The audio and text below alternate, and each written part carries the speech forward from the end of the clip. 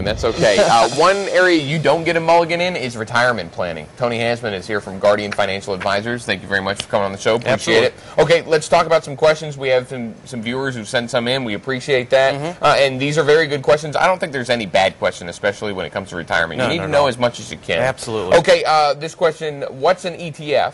And are they better than mutual funds? What is an ETF? An ETF is just an exchange-traded fund. It's just a basket of securities that trades on an exchange. Real basic. It's just stocks, bonds, or a certain commodity.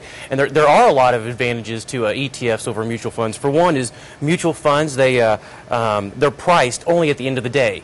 So where an ETF, it trades like a stock. So if you need to get in or if you want to get out really fast, you can do that. All right. So the second thing is mutual funds have a high turnover ratio, meaning that a fund manager, he'll buy and he sells the same stock within a 12-month span. It means a lot of it taxes towards you. So an ETF, the turnover is usually less than about 10%. So they can redeem what's called in-kind shares. In a nutshell, less taxes to yourself. So are there disadvantages then, or what?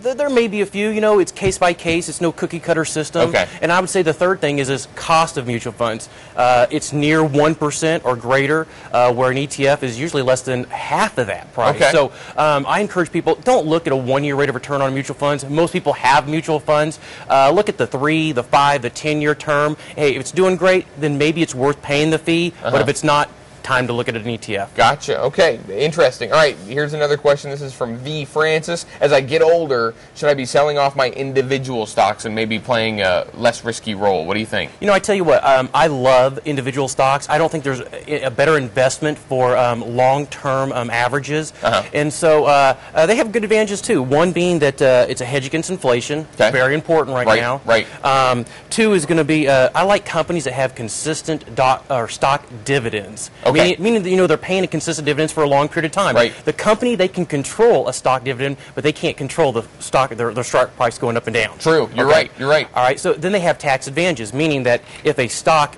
you hold it longer than 12 months, you're going to pay capital gains, which is the most of 15%, versus, let's say, if you had a CD. All right. In the gains that you have, you're going to have to pay ordinary income tax, which is usually higher. All right. If you have stocks, you don't have to pay taxes until you sell it. And then my favorite is when you pass away, these stocks can go tax-free to your loved ones. So my thought there is as you get older, near retirement or in retirement, maybe time to take some stocks off the table. Just a few though, maybe not all of them, right? Absolutely. Absolutely. And Tony, people can get a hold of you if they have any other questions, right? What's the best way to reach you? Give the office a call, 268-4463, or visit the website. You can find a lot of great information there at TonyHansmann.com. Okay, Tony, thank you very much. Really appreciate you helping us out with our questions.